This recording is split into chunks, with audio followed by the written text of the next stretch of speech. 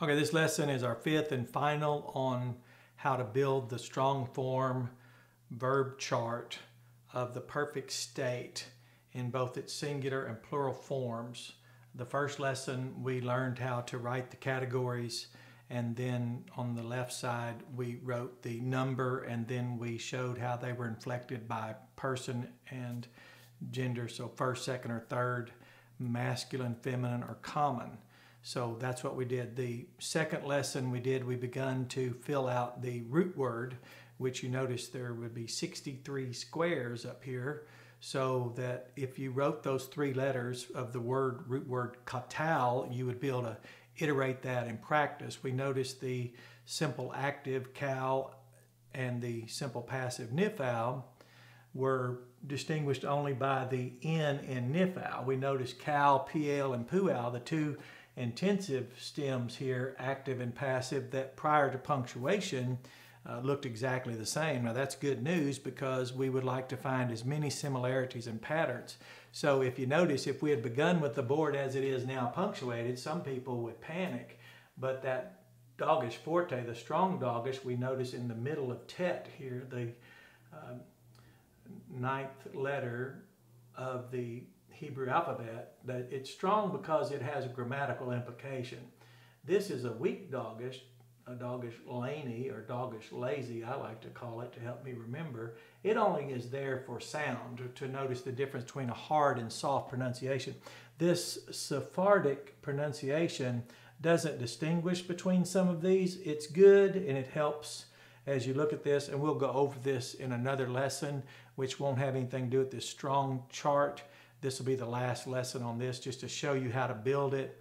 And as our professor, Dr. Murray, taught us, don't let what you don't know throw you from what you do know. And as I apply it, don't allow what we don't know to throw us from what we can know. So here's a chart. You can get copies of these.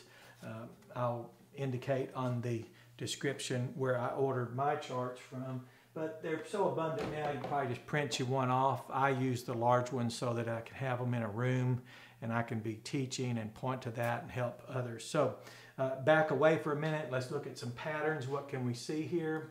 Well, we have the distinction here. So we have katal, katila, katal, ta, katal, ti, katal, ti.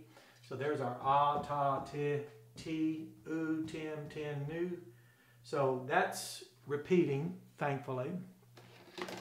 And if you notice something missing, that's good, because it means you know enough to notice it. And there we go. Now we noticed that there were signs up here. The H in English for this he feel told us to put this H in English is a hey. So we can see heek, teal, heek, teal, la. Notice that E sign, E sound, eel, teal, teal. Then we have here, because of the punctuation and the grammar rules, which we'll get to that later, we now have tick, tal, ta, hick, tal, ta, hick, tal, ti, hick, tal, ti. But notice that's also a pattern. We have hawk for hafal. That's good news. So we have, and that's why I say to distinguish between those sounds, comets and a pytha helps you remember if it's hafal, causal passive, or causal hifil, causal active. So you notice this all starts with hawk. Hawk, just as in hawk, hawk, all the way down. Our endings are the same. So if you have a stumble, let it be in your vowels, and keep that separate. Build your chart as we've learned to do in these 5 lessons. Then in this final lesson, punctuate your chart and then look for patterns. So as we come across here, let's just start here. We'll notice we have ka, tal, ti, nick, tal, ti, keet, tal, ti, coot, tal, ti, and I again omitted here, and that's okay. And let me see. That's ta, coot, tal, ta, coot, tal, ti, half sound. So when you forget, as I just did in real time, and wouldn't have noticed it until I wanted to come across and show you the patterns, because remember, our chart can help us in many ways. If we notice patterns. Look at this.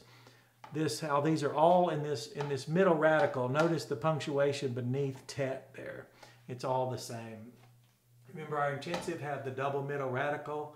Here we have, thankfully, the sign hith. So we have hith all the way down, very consistent. We have our endings, a, ta, ti, half sound, ha, ta, a, ta, ti, ti, u, tim, tin, nu. Again, as seems to be the case today, I'm forgetting, just like I do in class when I teach it, but someone pointed out that they couldn't notice if they forgot something.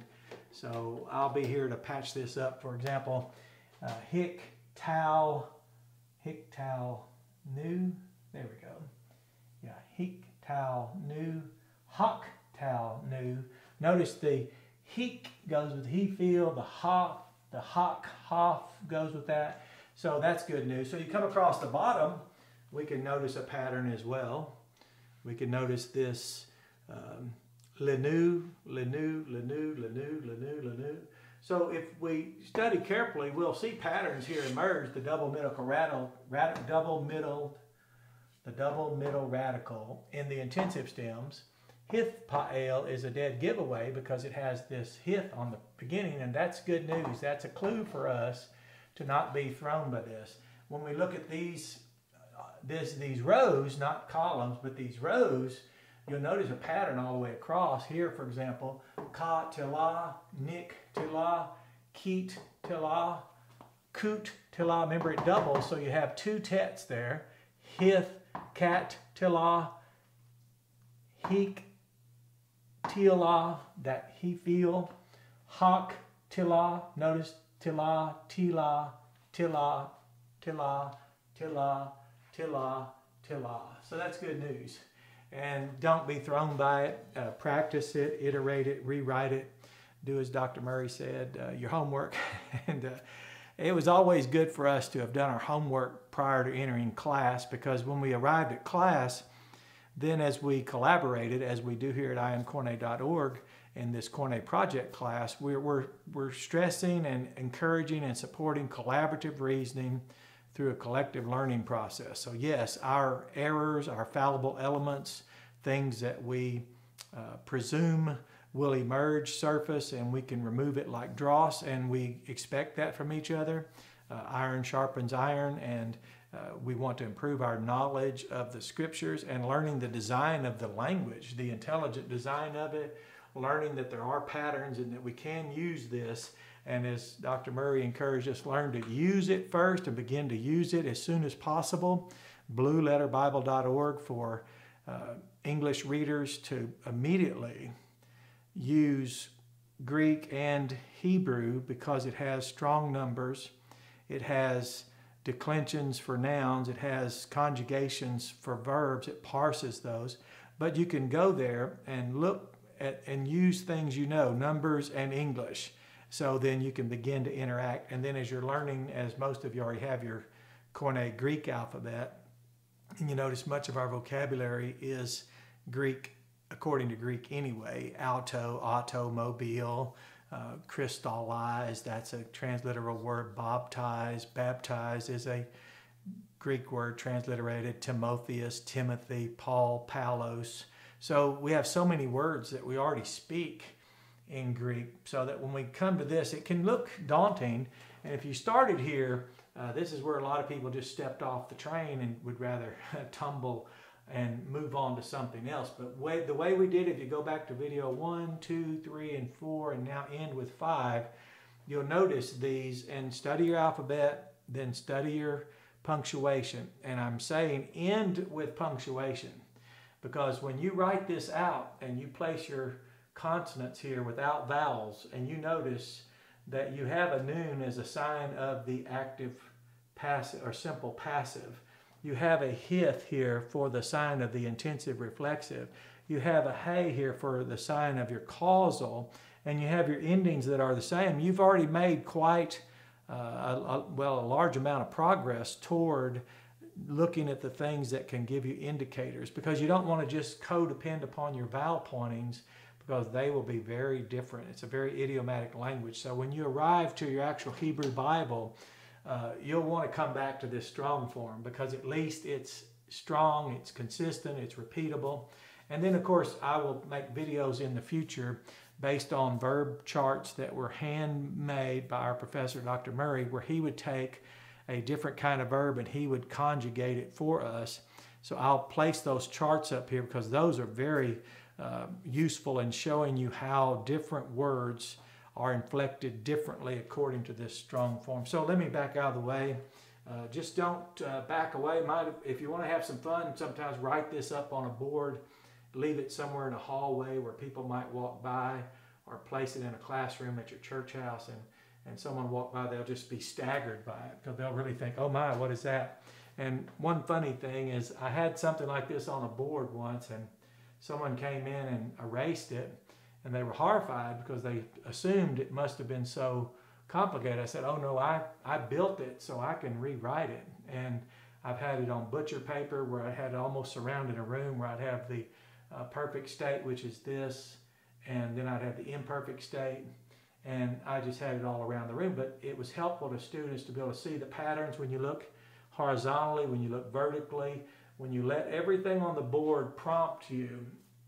But look for the patterns first, and that way your approach to it, you won't be so averse, and it won't be, it won't repel you. It will draw you and compel you. So have a blessed day and continue to study, iterate, get to where you can build your chart. There's some accents that aren't up here. I'll get to that later. But we'll do a lesson just on vowels, and that'll be separate. But this is how you build this chart. So have a blessed day and continue to study, read it, write it, iterate, and deliberately practice.